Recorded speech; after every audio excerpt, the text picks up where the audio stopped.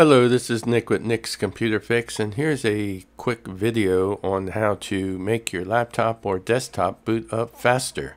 It's free and easy.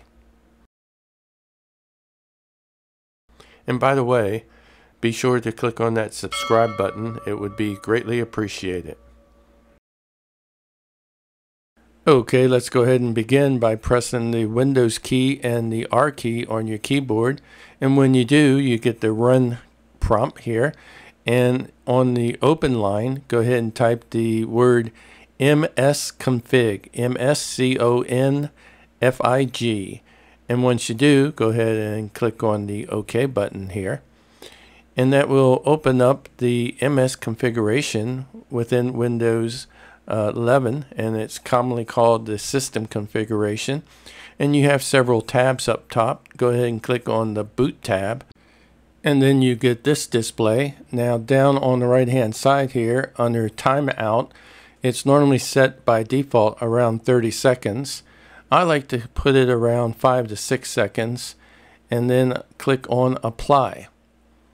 Now that will shorten the amount of time that your computer will boot up.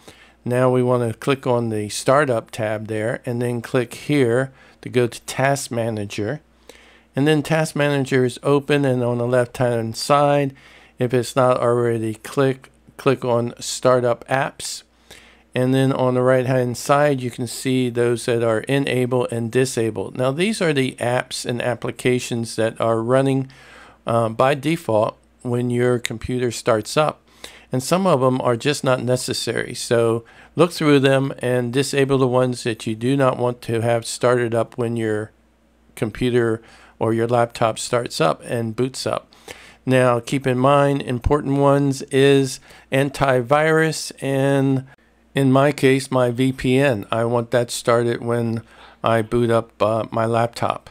And you might have others that you want to have started, and you might have others that you want disabled. As you can see, I've disabled a lot of them that I do not want started up because it just uses up resources, memory, and slows down the boot up process. Alright, once you close that out like I just did, you can click on OK here on the system configuration prompt, and here you can go ahead and click on Restart. Now keep in mind, once your computer restarts, it's going to start up a little bit slow because it's changing the configuration, but the next time you power your laptop down and then power it back on, you will be amazed how quickly you boot right into Windows. Thanks for watching, and be sure to click on that subscribe button and leave a like if you like.